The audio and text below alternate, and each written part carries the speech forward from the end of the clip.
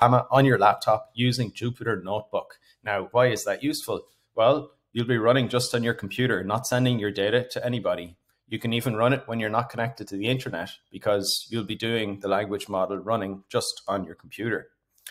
Further, I'll show you how you can upload documents and analyze the content of documents. You can even save your chats and upload them later. I'm going to take you through a step-by-step guide that works for Macs and for Windows. Today, I'll focus on the Macs with an M1 chip, and next week, I'll make some videos specifically for Windows and Macs without an M1 chip. But I'll still give you the guides if you want to do the setups, DIY, set up Jupyter, set up llama.cpp, or you can purchase the Jupyter Notebook that I've made for $9.99. Let's get started. So here we have the install guide for installing Jupyter Lab. I'm going to take you through these steps. Let me just put it over to the side. And on the left, I have my folder structure where I've created a Jupyter Llama laptop folder, and I've put inside the Jupyter Notebook that will be available if you click the link in the description. Now let's get started and install Jupyter Lab. To do that, I'm going to open up a terminal.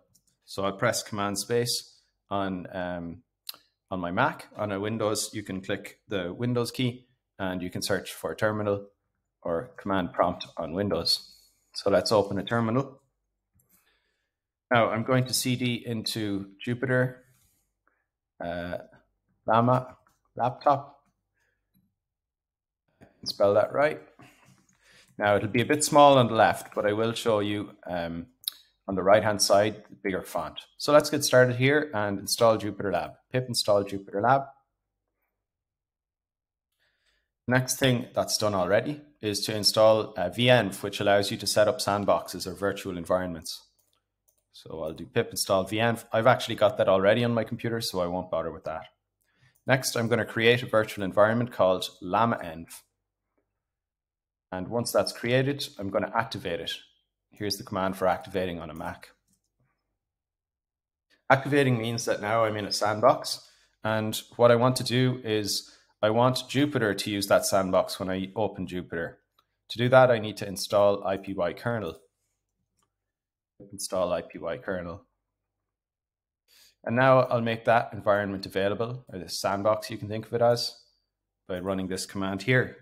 Python-m, which means make ipykernel, so make an ipykernel, and install for the user an environment called llama.env. Now we're ready to start the Jupyter Lab. Now you can start Jupyter Notebook as well. Jupyter Lab is a bit more sophisticated, so I recommend using Jupyter Lab. Just type Jupyter Lab and it should open up that notebook. Okay. So I will just accept that build. And here you can see about Jupyter Llama for laptop. And you have all the links here for getting set up. Now, the first thing you're going to do here, just check that Jupyter, that you have the right environment operating here. I'm going to click and I'm going to choose llama.env. So I select llama.env and save and reload. So now we're set up and operating in that environment that we have just created. So it looks good. Now we'll go to run and select run all cells. First, I'm being asked if I want to enable internet search. It's possible in beta, but for now, I'll just say no. If I want to enable archive search for academic papers, I'll say no. And now select my operating system. So this notebook setup, it'll automatically install for Mac or Mac with an M1 chip. But if you're taking the DIY approach, you can go over to the install guide here for llama.cpp and you can install using this guide. There's a guide specifically for Windows that you'll need to follow.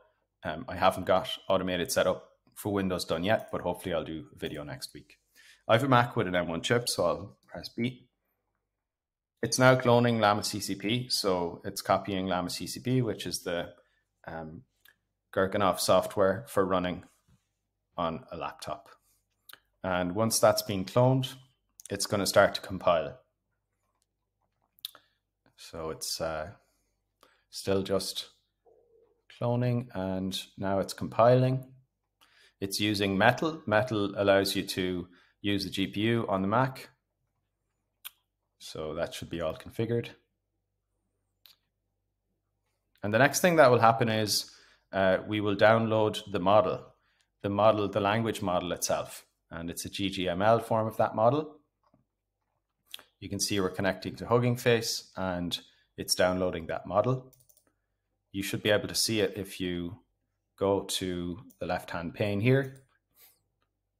So I'm in the llama.cpp folder, and this here is the file. This model here, it's about 3 gigabytes in size, which you can see here, and it's just going to take a moment to download. If you are using Windows, now's a good time to mention, this won't be automatic. So what you'll need to do is, once the repository has been cloned, which is automatic, you'll then need to follow the instructions here. Specifically, you won't need to download the code because that will have been done.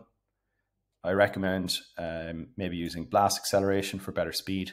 So you'll need to, maybe with the help of ChatGPT, download OpenBLAS, copy the files into the appropriate W64 dev kit, and then run make llama OpenBLAS. Okay, so back here, we're almost finished on the download.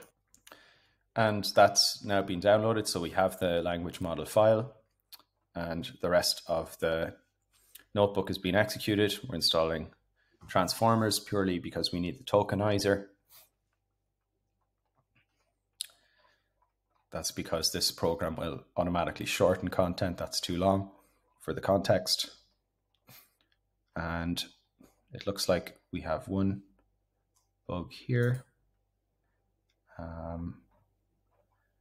So IPY widgets. So I need to move this up.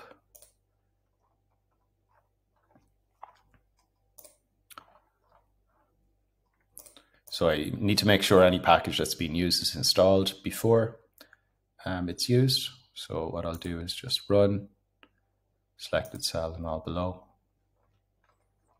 That should fix the error. Now we're being asked for the preference. Do we want high speed or long context length? So I recommend first trying the high speed. It takes less compute if you're using a shorter context length. There's a possibility if you use the longer length that your computer will overload. It depends how much RAM you have. I've 8 RAM on a Mac M1 chip, which is the lowest amount of RAM you could have with M1. If you have 16 or 34, I'd probably just go straight for long context. Let's go for short context. Okay, here we have Jupyter Llama for laptop. So we can say greetings, Llama. And have the Llama respond. Okay, so we can then save the chat. So let's just save it as a quick hello, Llama. That's now saved. It's in the chats file, which is within llama.cpp. Let's now upload a file. So I've got this Substack report. It's uploading a short portion because we're using short context length.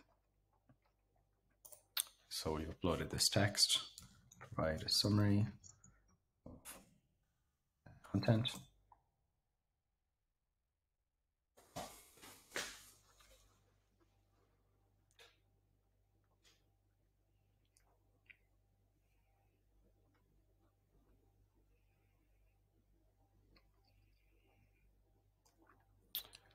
All right, not perfect in the formatting here, but it's got some kind of a summary. Also, it's been truncated because I've set the response to be limited to 20% of the context length.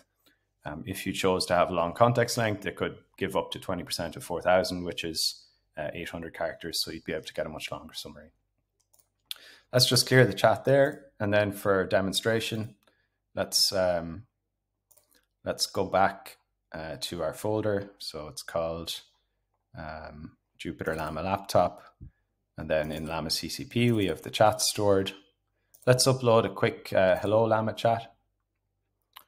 And you see there, I've just restarted, nothing much. I'll just say building.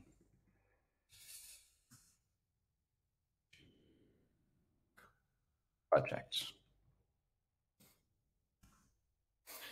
And that's pretty much the demo, folks. This is all running on my M1 Mac, and the install guides, which I'll put in the description. It is a great tool. I'll put in the description if you want to go DIY setting up a Jupyter notebook by yourself or set up llama.cpp. I hope this is of some help and you have fun. Cheers.